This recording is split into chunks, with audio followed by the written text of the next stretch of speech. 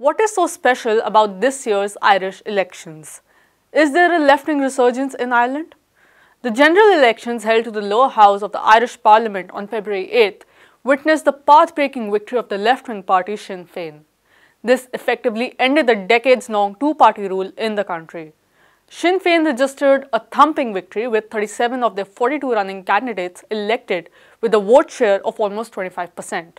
This was much to the dismay of the centre-right establishment parties, the incumbent Fine Gael, which got 35 seats with nearly 21% votes, and Fianna Fáil, 38 seats with around 22% votes. Sinn Fein had cashed in on the disenchantment among the people with the traditional parties which have failed to address the problems of the deteriorating health sector, the soaring housing crisis, workers' demands, rising militarism and hate crimes among other critical issues facing the country. The corporate media targeted Sinn Fein for its historical links with the Provisional Irish Republican Army and its involvement in the Northern Ireland conflict. But none of this seems to have dented the party's meteoric rise. What is Sinn Fein and what role did it play in the Irish struggle against British colonialism?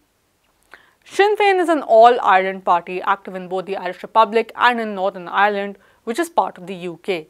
It was formed in 1905 as a pan-Irish party that advocated for Irish freedom from British colonialism. In December 1918, Sinn Fein won 73 of Ireland's 105 seats in the general elections in British-ruled Ireland.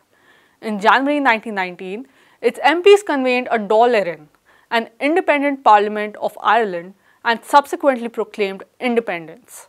Such a move by the Republicans was immediately outlawed by the British in 1919.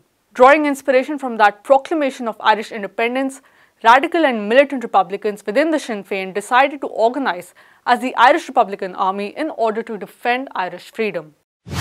IRA, the Irish War of Independence and Factionalism.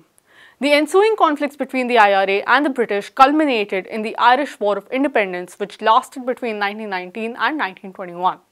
In this war, the IRA fought the British security forces and its paramilitaries. The war ended with the Anglo-Irish Treaty of 1921 that led to the creation of the Irish Free State, which was a British dominion.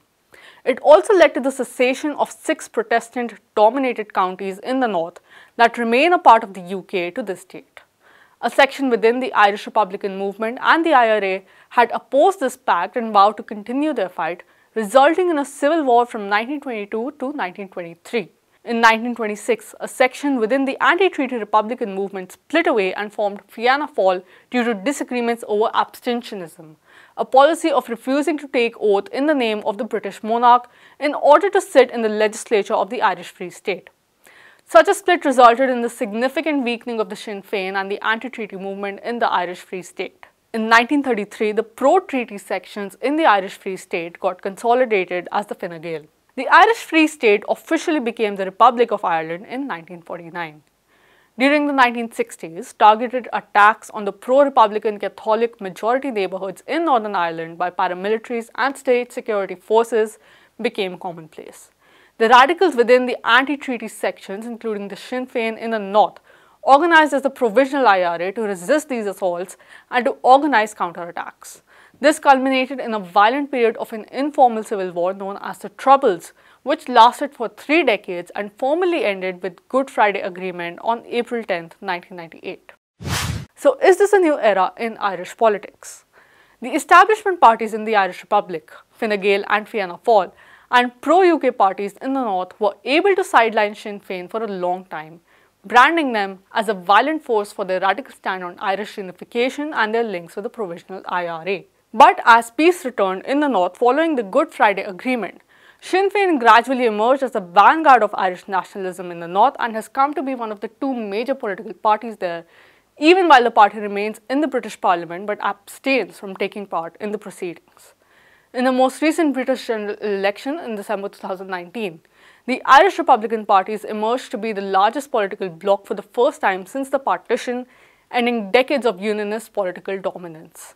In the Irish Republic, the EU-driven austerity policies pushed by different governments led by the traditional parties Fine Gael and Fianna Fáil have only made life worse for the people. In the run-up to the general elections, Sinn Fein, which has been a relatively smaller but growing third party, proposed a manifesto for change promising to resolve the long-standing grievances of the common people.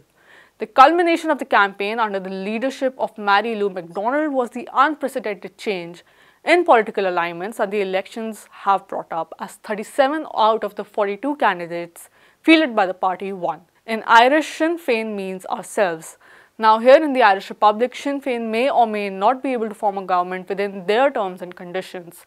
Yet, acknowledging the people's mandate, Sinn Fein must stick to its manifesto for change. De pie cantar que vamos a triunfar.